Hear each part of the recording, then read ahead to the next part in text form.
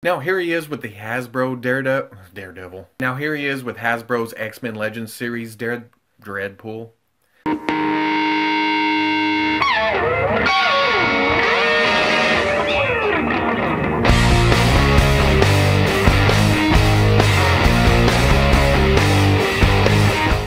Okay people, welcome back to another Fwoosh review. Tonight I'm taking a look at Kaiyodo's figure complex Amazing Yamaguchi Revoltech Deadpool. I don't have a lot of experience with Revoltech, but I know that I don't like the joints. I reviewed a bootleg Stormtrooper a while back. I know it was a bootleg, so the quality may have not been as great as a Revoltech, but the joint setup was the same as an actual Revoltech. I get that some people love it, but for me, it was kind of annoying. But come to this, and it's Deadpool. I have to get Deadpool. I have to give it a try. So getting to the packaging, it's very, very colorful. You have Deadpool all over it, all different kinds of colors, words thrown everywhere. A little chaotic, which, with it being a Deadpool box, seems appropriate in this case.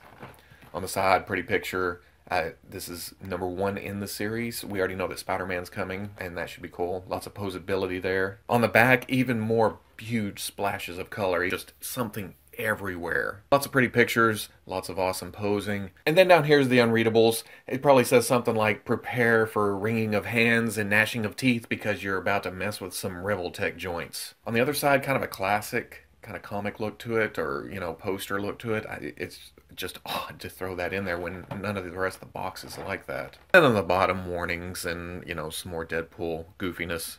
So, that's the packaging.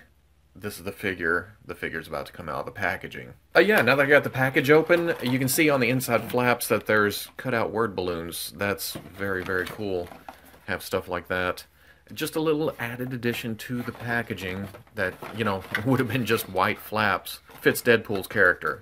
And it's cool for guys that do ACBA. So everybody kind of wins here. And then one more down at the bottom. Okay, and there we go, all out of the package. And you know what? For the second time this month, I'm going to have to be eating some words. I'm going to have to rethink my stance on certain companies. Looking at the sculpt here, everything is stylized, but everything looks good. Yeah, the articulation points do stick out, but we'll get to that here in a minute. But the sculpting for the character, the Deadpool parts, the seam lines, the separations between the black and the red, the muscles under, but the wrinkles like it's spandex stretched over it, looks really, really good here. The armor bits, back of the hands, the forearms, the shins, the boots, everything looks good. Paint, there's a little shading to the red, and I kind of wish the red wasn't so shiny. Wish it was more of a cloth-like material, but that may be me channeling my love of the movie costume. This is more comic book, I understand that, so I'm not against the sheen of it. I just kind of wish there was a contrast there. The weapons being sculpted into their holsters and the knife on the boot, kind of weird, kind of funky. I don't like that. I know I usually say I hate fiddly figures, but once you get over the Revoltech joints and see just what kind of poses you can get this figure into, it kind of wins you over here. But there's a very fine line there of you stepping back and going, this is amazingly posable, and this is pissing me off because I cannot get it to do this. So, I mean, yeah, steep learning curve here. After an hour or 2 or 6, I've finally come around to the fact that this is a great figure for action poses, for crazy poses, not standing straight up and down like this. In fact, the hardest pose for this figure to get is a neutral stance. Yeah, it's tough, and not impossible. You can see that it's done, but you can see that he also looks a little bit funky in the shoulders. The legs kind of curve in, so there's some weirdness here. But like I said, this wasn't made for standing like this. This wasn't made for neutral posing on the shelf. This was made for double guns blazing, swords out, jumping through the air, falling through stuff. That's what this was for. The elbows are really bad. It looks like he has a mass growing right there. The shoulders, the ball right here, even though it's hidden in the black, you can still see that, you know, there's the point of articulation right there.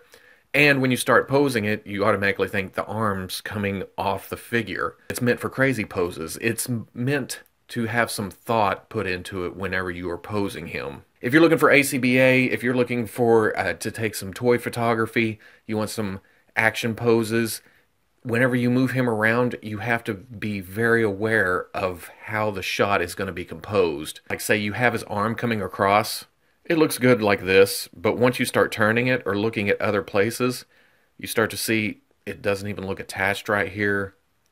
From the back, it looks like his arm's shoved over. And I didn't understand that until I sat here and messed with him for a long time. I understand now that in order to get poses like some of the ones you're going to see at the end of this video, the company has to make sacrifices to the aesthetic of the figure overall. The joints have to be exposed this much in order to get this much range of movement. I mean, how many action figures do you have that can choke itself out? Articulation, if I miss a point, you have to forgive me because there is a lot here. There's a hinge and swivel joint right under the head between the neck and the skull. Then there's another one down at the bottom of the neck.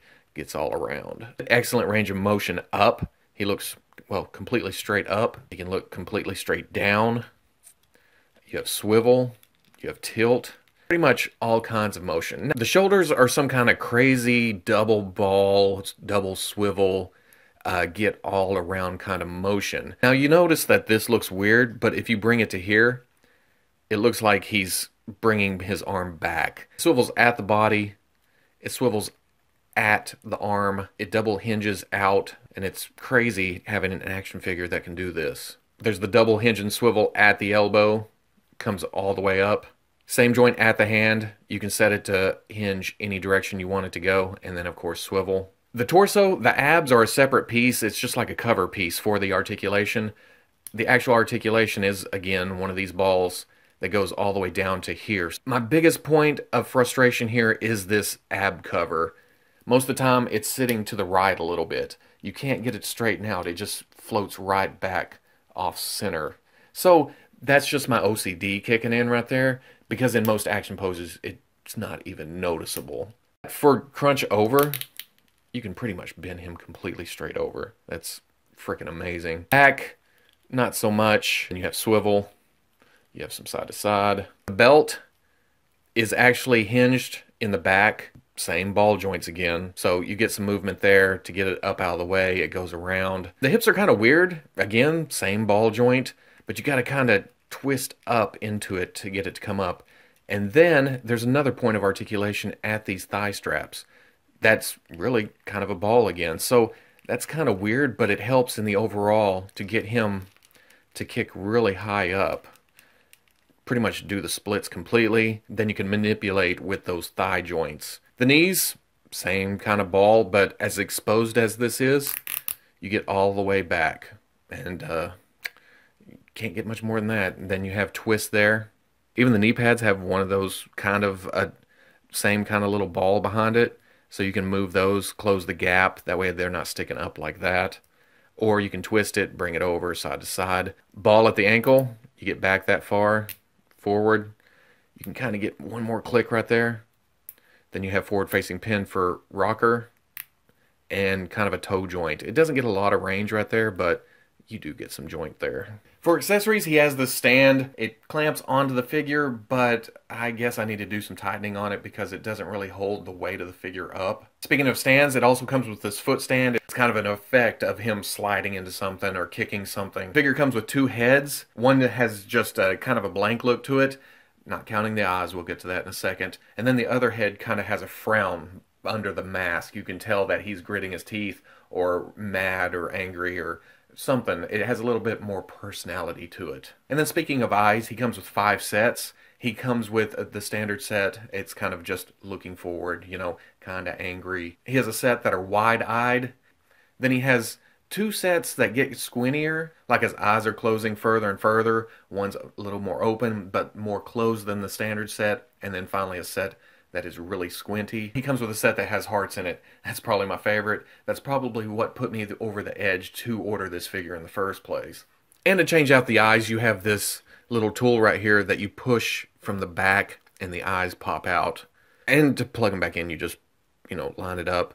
Make sure you have it the right way though. And then just put the peg back in the hole. And these are marked on the back with R for right, L for left, and then the number, so you can have them matched back up. And to store your extras, it even comes with this little plastic thing like the Hot Toys did, really. Switching out the head, pretty easy. Pops off. It's got this pin right here.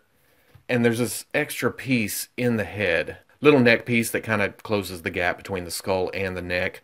I found the easiest way is to put it up in the head first, and just pin the head on. So not a big deal there. As far as hands go, he comes with 2 fists. He comes with 2 thumbs up hands. Who's crazy and has 2 thumbs? This guy. He comes with 2 kind of open hands, about to grab something, or yeah, whatever craziness Deadpool's going to get up to. And then he comes with 2 gripping hands with trigger fingers that you have to share between the swords and the guns. The guns, they have a nice metallic sheen to them. The grips almost have a Deadpool face or symbol on them. It's just missing the eyes on it. So I'm not sure if they were purposely made like that or if they're just like a flathead screw, a huge flathead screw on the grip. And then the swords, they have a nice sculpt to the handle, a nice silver finish to them. And then finally there's the scabbard for his back. It has a nice shiny finish to it, and then it has the Deadpool symbol in the middle. The thing about this, the actual swords don't go in the scabbards, even though it looked like they would. It's got a hole and everything, but it actually comes with fake hilts. And you have to be careful not to put it in the wrong way.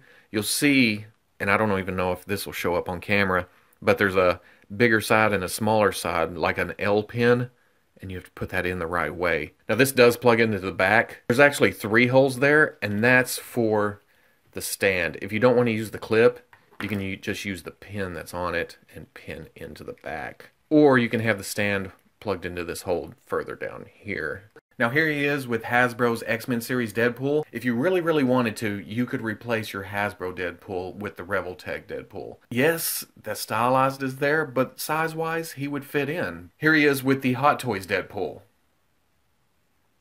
Sorry. So at the end of the day, I've really come around to the Revoltech joint system. Yes, it's still frustrating at times, but when you hit that pose you're looking for, yeah, it's really fulfilling. It's joy-inducing. It brings a smile to your face because most action figures you already have can't do the things that this figure can. If you go back to my Stormtrooper review, which is a knockoff Revoltech, but it's still using the Revoltech system, it's still using the basic sculpt of the Revoltech, I didn't like it. It's stylized. It does things that I don't picture a Stormtrooper doing, is what it breaks down to. Because with Star Wars, I have this picture in my head, and it's realistic. It's the movies. It's pulling from one canon. Deadpool, on the other hand, you can pull from the comic books, you can pull from cartoons, video games, and then there's the live-action movie. With the comic books, there's been so many artists draw Deadpool through the years that you could probably take the Revoltech here and match it up at least closely to some artist in the past.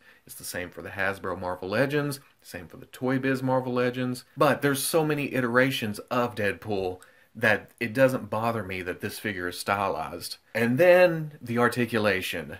Like I said, it's still frustrating, but it feels like Kaiyodo said, to hell with aesthetic. Yeah, the joints are going to be ugly, but you know what? You can put this bastard into any pose you want to. If you can think it, this figure can probably do it. It may take a little work, it may take some twisting, some turning, but man, getting this figure cross-legged with the elbows into its chest, hands still at its face, or it can touch its own toes with its legs straight, or he can bend completely over and look straight forward. It's an amazing piece. And with this figure, I finally realized that with each new release of a character, I look at it as, will this replace the one I have on my shelf? And that's what this Amazing Yamaguchi line is. It's the start of a whole new display. The Spider-Man that's coming out next year, it's in this same stylized kind of look, but it's going to move amazingly, like how you picture Spider-Man in your head, like how you want your Marvel Legends Spider-Man to move, to articulate, to pose. This is like a revelation to me. This is like a new beginning of my collecting career, quote unquote. I'll still have my Marvel Legends shelves. I'll still have my Deadpool in that shelf, but over on the Revoltech shelf or the stylized shelf or whatever you want to call it, I'll have this Deadpool. I'll have the Spider-Man coming up. I'll have whatever figures that are coming after that, and they'll be just in the craziest ass poses that you can imagine. I like this figure, I recommend this figure, but it's not for everybody. Think about it long and hard before you order it. It's going to be different for everybody. So, if you like the review, comment, like, subscribe. I'll catch you on the Fwoosh.